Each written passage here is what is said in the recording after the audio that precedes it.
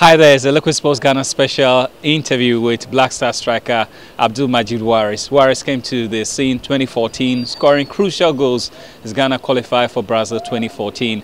Continues to hog the limelight in France, in Turkey, he's been into Russia and quite a few places. We're honored to have him here today to talk to us, after the end of the very busy schedule in Europe and also playing for the Black Stars. Waris, most welcome to the show. Yeah, thank you very much. So let's start off first, reflecting upon the season just gone by. How was it like playing at, Lorient in France?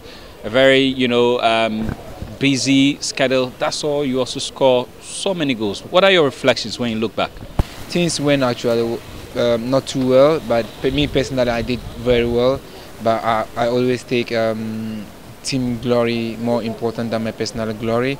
I scored a few goals, very important goals as well, and then we were relegated. But I did really well, and then now I'm here on holidays.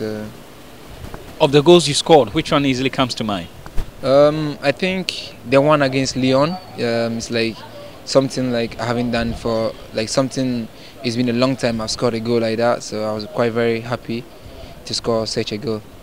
There's also been recent talk about the timing of the AFCON. CAF might be looking into it, discussing it, changing the timing.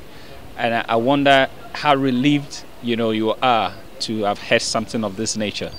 For me, I think it's something very positive. If you look at most of the players, most of the players who play in Europe, sometimes most of them do lose their position because of the timing of the AFCON. And then even most clubs in Europe, before they sign a player, they try to find out about his nationality, because I don't think any club would want to sign a best player, maybe paid a lot of money, and then in the middle of the season he would just disappear and leave them for like maybe 1 month or something like that.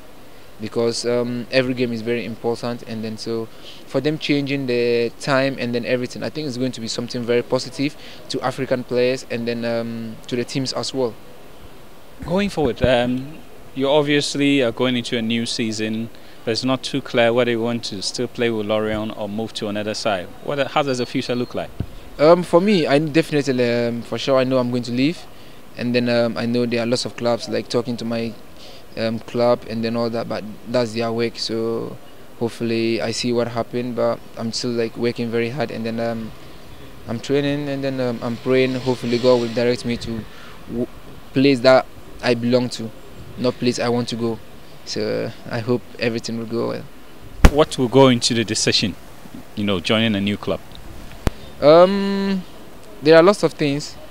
Family, because I always believe making the decisions is not an individual thing. It's something that comes with the family. And then the playing aspect as well.